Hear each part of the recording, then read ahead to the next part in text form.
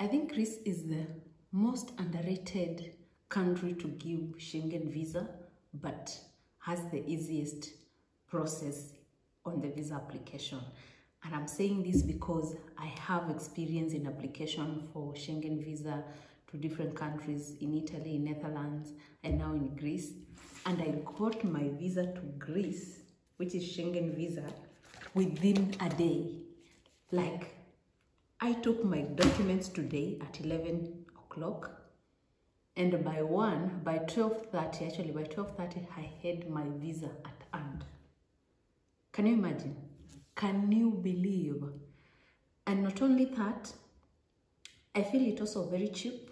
It doesn't require so many attachments.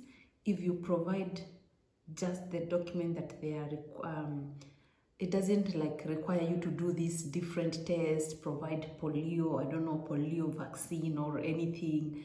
It's the most straightforward visa application process I can say that I've experienced in Europe so far.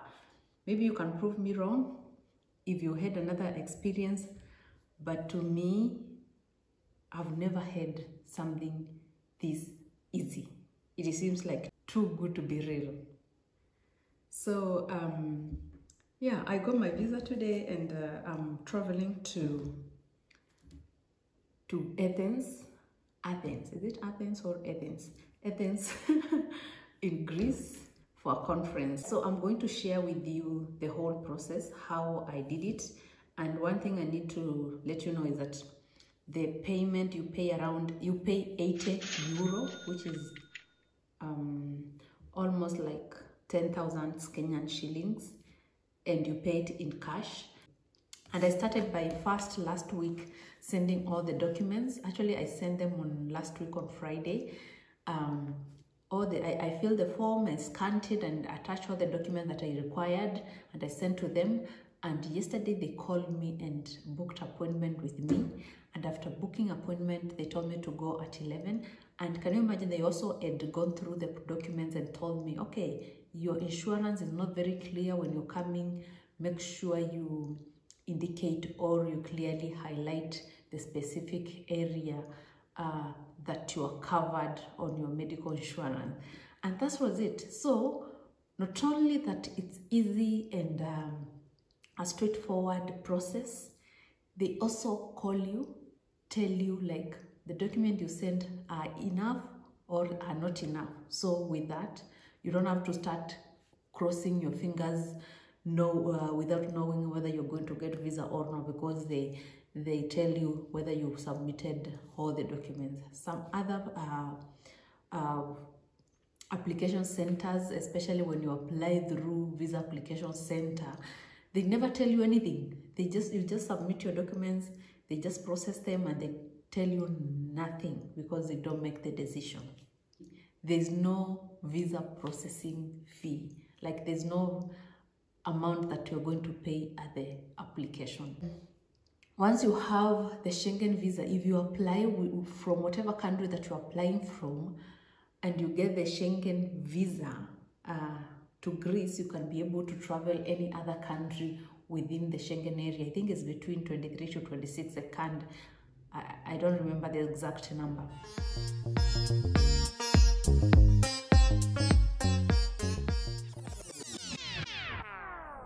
Good morning, good afternoon, good evening from wherever you are.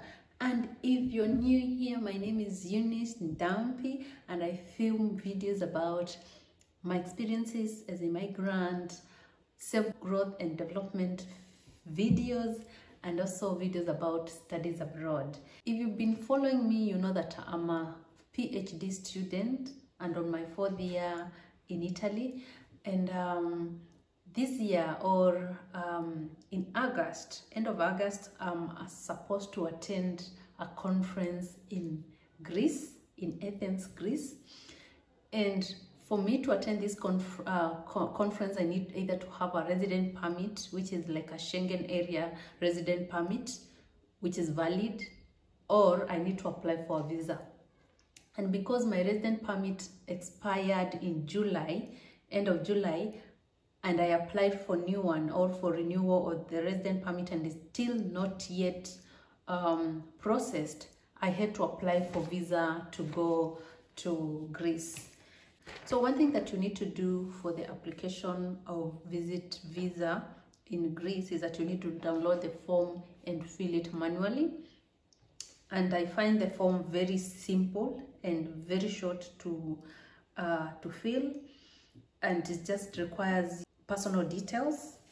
Then it also asked about your passport details. It asks about your address and the current occupation that you are in, and your employer, or the institution that you are in if you're going through your company. And then it also asks for the purpose of your visit. So there are different reasons for visit, and they even give you the options here. The first, you can visit for tourism, for business, visiting family or friends, for cultural event, for sports, official visit, medical reason, study, aircraft, airport transit, and any other you specify. So for me, because it's a conference and it's not a study, I just indicated as other, which is RC21 conference, and that is it. And then you give a detail there below, the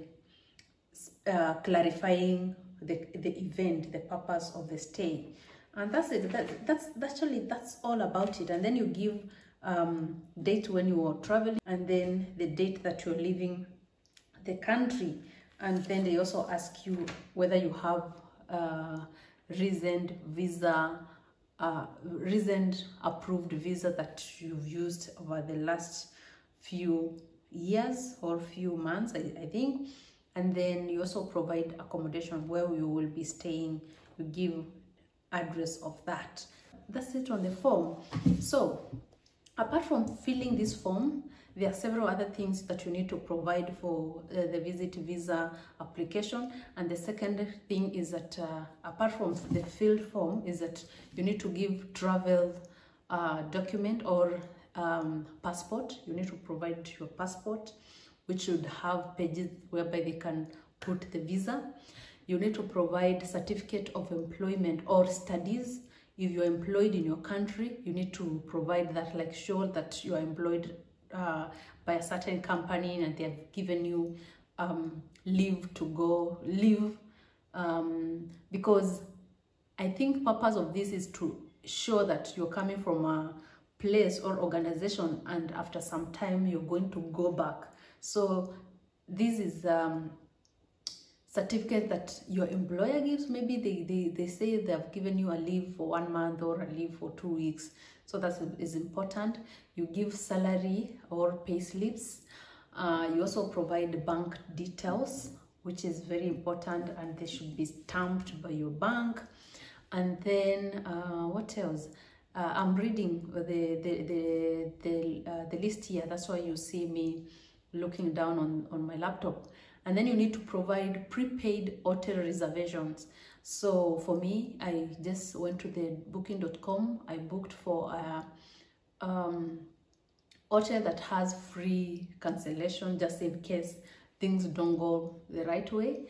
You also need to provide flight bookings, return ticket, that is to and fro return tickets. You need to provide travel medical insurance.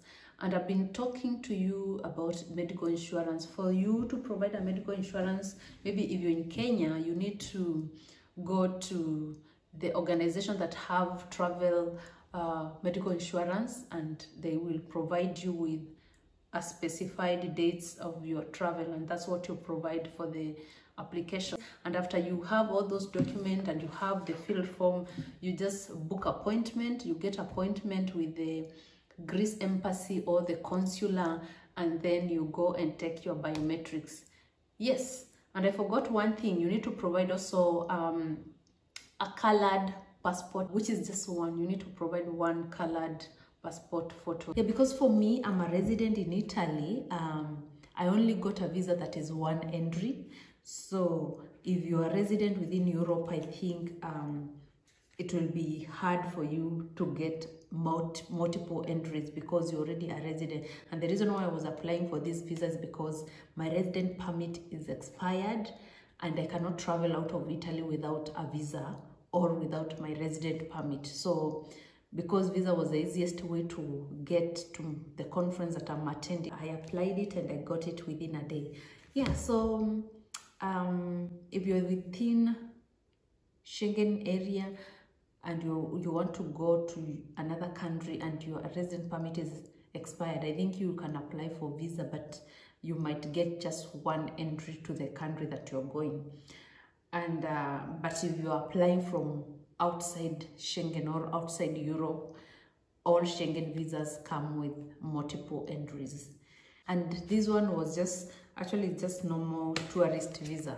So that's it for visa application to Greece. And if you have any question, let me know. If I missed anything, also let me know on the comment section below. If you have any experience or difficulties, or if you think also this is the easiest visa you can apply for, let me know.